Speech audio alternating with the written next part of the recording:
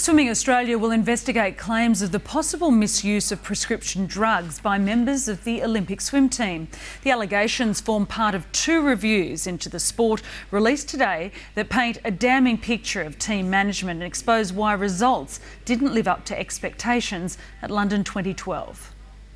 A report into the culture of the Australian swim team in London doesn't make for pretty reading. Incidents of deceit, bullying, breaching curfews, getting drunk, and the misuse of prescription drugs were reported, exposing a vast leadership void. I definitely did see a couple of things, and a few of the things, such as bullying and use of prescription medications and things like that, I didn't see but heard rumours about.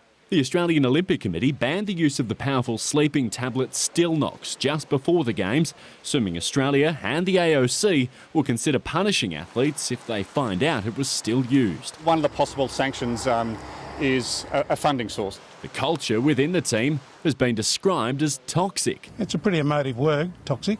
Behavioural issues weren't overtly obvious. We're working on the culture. We recognise, the board of Swimming Australia recognised there was an issue with culture. Libby Trickett competed in Athens and Beijing and says there was a stark difference in 2012. It didn't feel like there was anyone to take charge. The swimmers didn't arrive in the UK as a unit. Staggered arrivals made it tough to bond. There were some challenges on their leadership and the way they've implemented their style of managing their athletes individually and as a group.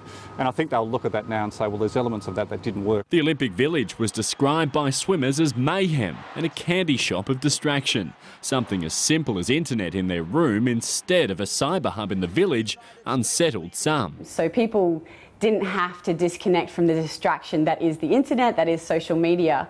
And I think that was particularly one of the issues that we saw last year. Head coach Lee Nugent will be sent on an intensive leadership course. He's not worried about his job though. It's been echoed their support for my job, but any high performance job is one of those tenuous positions, I think, anyway. We've already seen